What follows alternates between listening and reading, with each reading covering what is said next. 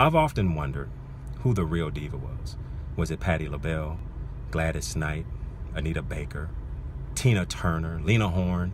But as of today, Aretha Franklin has literally shut that shit down. When you are in your casket with your legs crossed at the ankles with red pumps on, there are no more mysteries to who the diva is. I want to know who took the notes.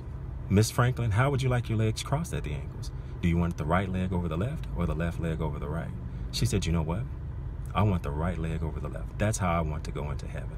She has literally guaranteed herself entrance through the pearly gates. There is no way she can be denied. When she gets up there, they don't even have to see her face. They can just look down at her shoes and say, enter my child.